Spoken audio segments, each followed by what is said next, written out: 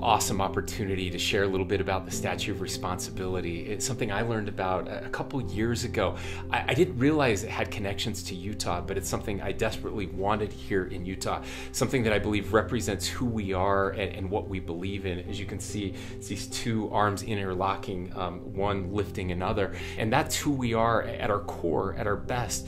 It's who we are as Utahns, but more importantly, it's who we are as Americans. Of course, we have a Statue of Liberty, and we believe in freedom and liberty, but liberty and freedom without responsibility just leads to chaos and selfishness.